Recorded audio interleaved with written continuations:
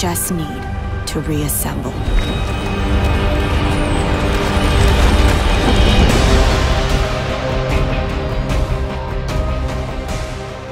What's going on, guys? RBG back with another video on the aforementioned Avengers Project.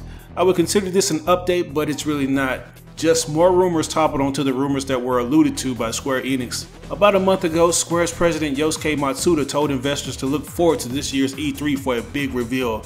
And many fans believe that this reveal will in fact be the Avengers Project.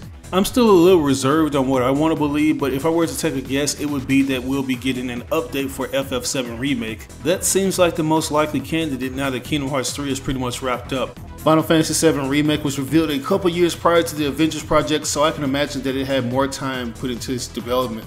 And since Square has sort of taken on a different marketing strategy as opposed to just showing various trailers before giving an actual release date, they've kind of calmed down on giving updates for games. Because if you remember, a couple years back, rumors started swirling around that Tetsuya Nomura wanted to show off some new footage, but Square didn't want to release any more trailers and instead opted to focus on the projects that they were close to completing.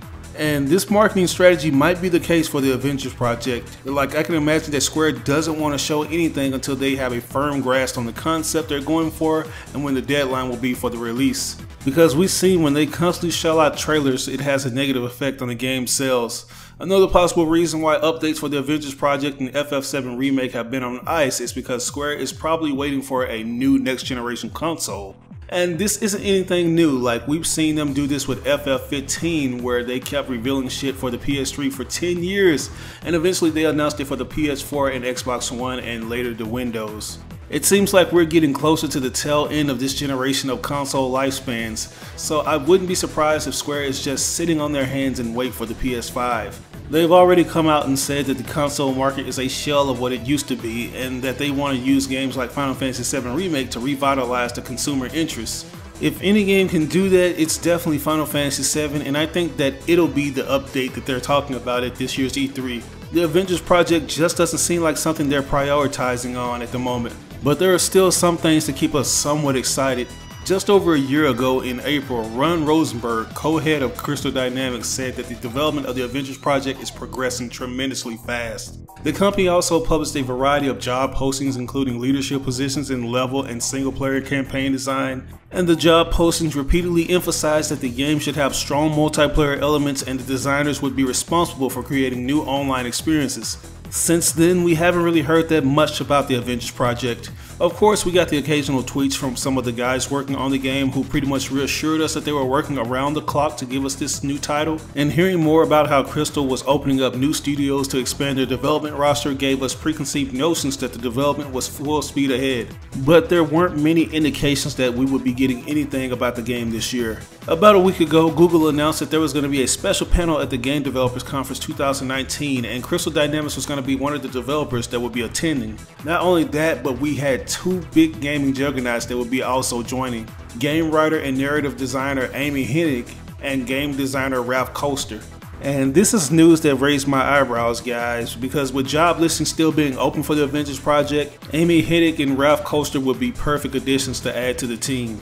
Amy Hennig is by far one of the best writers in the industry and is widely responsible for big games like the Jak and Daxter and Uncharted series. She's basically the mother of Nathan Drake, so that should be enough validation to show how much of a big deal she is. Just last year, it was reported that she would be leaving EA after the cancellation of a highly anticipated Star Wars game she had been working on for years. The project was only shown in a teaser trailer at EA's E3 2016 conference, and in October of that following year, EA's executive vice president announced that the publisher was shutting down Visceral and pivoting the design of Star Wars game from a linear to story-based adventure to a broader experience that allows for more variety and player agency. In other words, the new Star Wars game was being changed to an open world adventure. This was some devastating news that still burns to this day, but it looks like there might be some light at the end of the tunnel, at least for Amy.